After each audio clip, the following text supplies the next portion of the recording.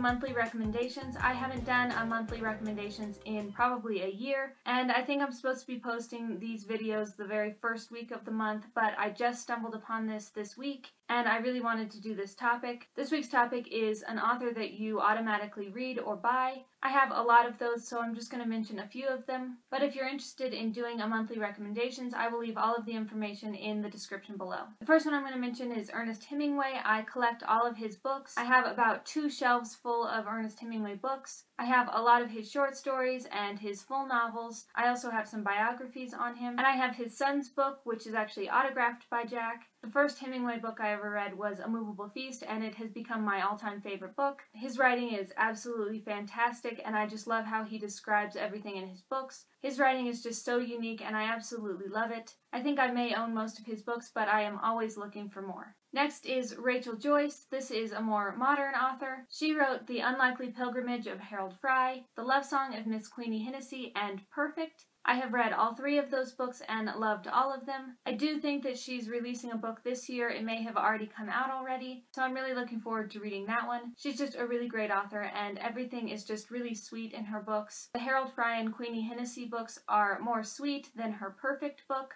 Perfect is a little bit darker, but I still liked it as much as I liked the other 2. And this is an author that I will keep going back to because I just love her books. Next is Marissa Meyer. I had to put a young adult book on here because Marissa Meyer is one of my favorite authors. The Lunar Chronicles was a series that I didn't think I would ever like. I'm not into a lot of young adult books, but I gave it a shot and it became my favorite series. And since I did love the Lunar Chronicles so much, I have to pick every book up that she writes. I really loved Heartless, and I'm excited to see what other books she writes. Next is Fredrik Backman. He has written quite a few books. He's written A Man Called Uva, My Grandmother Asked Me to Tell You She's Sorry, Britt Marie Was Here, and Every Morning the Way Home Gets Longer and Longer, and Beartown. I have read all of his books that have been translated into English, except for My Grandmother Asked Me to Tell You She's Sorry. I'm still waiting for that on Overdrive, but again, he is just so descriptive in his writing, and you can really picture everything that's going on. It really makes you feel like you're actually in the book. The characters he writes are just so interesting, and you just want to know more and more about these characters. I did have a problem with Beartown. I really didn't like that book,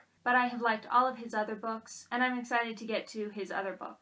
Next, I'm going to mention Peter Heller. I discovered this author because he actually lives in Colorado, and he talks a lot about Colorado towns in all of his books. I actually read The Painter first, but he's actually well known for The Dog Stars. But reading The Painter, I realized that he writes exactly like Ernest Hemingway. He actually mentions Hemingway a lot in his books, which I find a little funny since he writes a lot like him. I'm actually going to go to an event next month to go see him and hopefully get his autograph, and I am so excited. Okay, so those are just a few that I automatically buy. There are so many more that I automatically buy. I really have a problem with that. But let me know if you like any of these authors and which authors that you automatically buy or read their books. And I will see you guys next time. Thanks for watching. Bye.